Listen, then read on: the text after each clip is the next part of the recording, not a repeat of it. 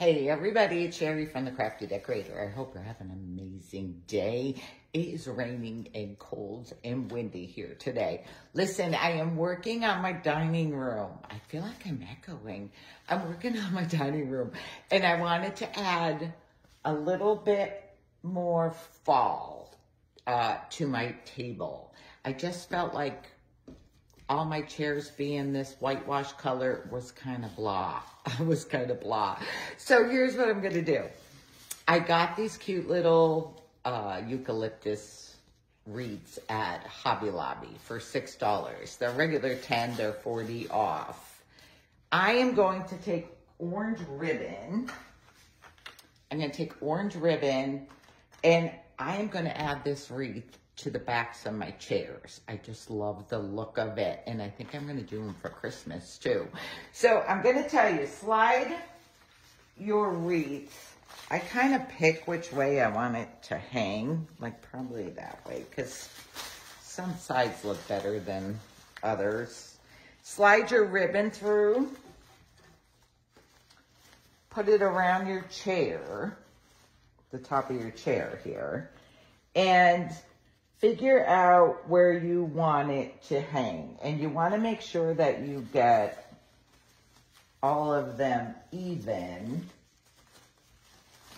Gotta fix my ribbon here. I want to make sure I get them all even. So like I kind of have the top of the back of my wreath here at this middle, this second bar piece of wood going across the back. Then I cut it. I already have one cut because I cut them all at the same time. I would cut it, leave yourself a little bit because we're going to staple the ends together. So leave yourself a little bit. So here's my piece. Once I got the length that I wanted, I cut enough of the strips to go on each of my chairs. So let's put this through.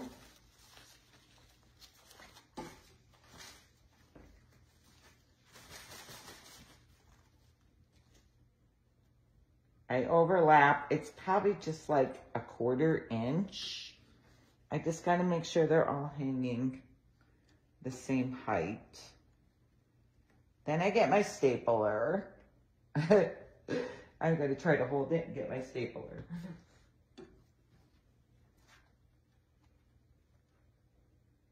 I get my stapler and I staple my ends here. Can you see this?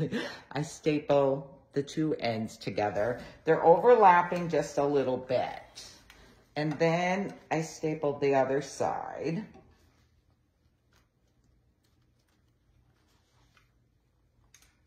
And I also put one in the center, just to give it a little bit more support. I don't know if you can really...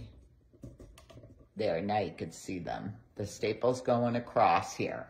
Then I slide my staple end down into the wreath. Okay, I said, how am I gonna keep these from sliding all over the place on my chairs?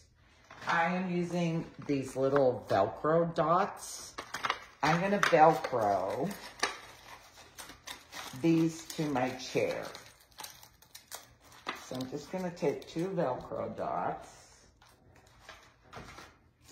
I kind of put them together. And then